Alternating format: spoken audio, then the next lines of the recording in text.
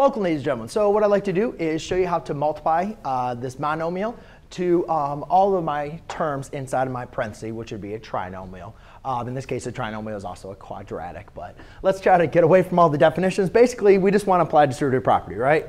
So when remember distributive property, if I just had some arbitrary terms, our variables a, b, and c, the distributive property tells us to multiply the a times both those terms. So a times b plus a times c. So in this case, all I'm simply doing is multiplying that throughout. Now, to kind of avoid me making so many mistakes, a lot of times what I like to do is just rewrite the product for each one.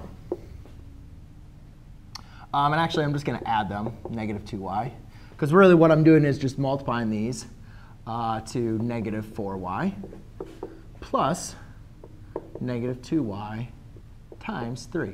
Now, obviously, when I have a negative times, like a positive, then I'm going to change that. Instead of adding a negative, I will now turn that into a subtraction problem.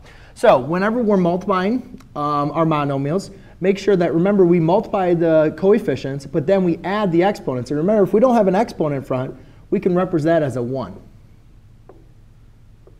OK?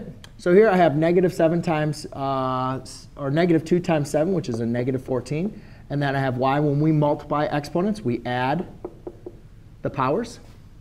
Now, this one's giving me a negative times a negative, which would be positive. So it would be a positive.